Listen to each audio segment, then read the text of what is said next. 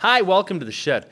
I'd like to share with you a new feature that we've added to our guided transcription page. So if you navigate down to our transcription page, which is under Jazz, right here, we have our guided solo transcription page, which has 3 different difficulty levels, and there are different solos, very important solos in Jazz are categorized here. So let's pick one of these solos.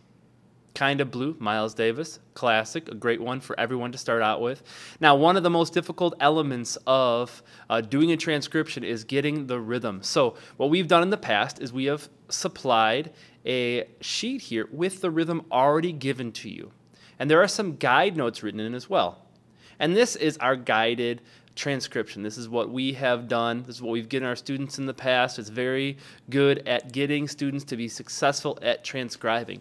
Once they're successful, then they're going to feel good about what they've done, and they're going to do more transcriptions, and that's going to help them get language and be able to go from ideas that they have in their head to their instrument. Now, what we've done with Noteflight is we've made these interactive. So for each of our guided transcriptions, we have now included interactive Noteflight links. So I will click on the concert pitch Noteflight link, and it brings me here. So it's the same thing as we had in the PDF, except now we're in Noteflight. And if you press play,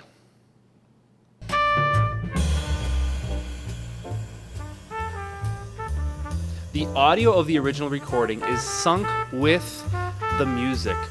So it's going to really help you find those pitches.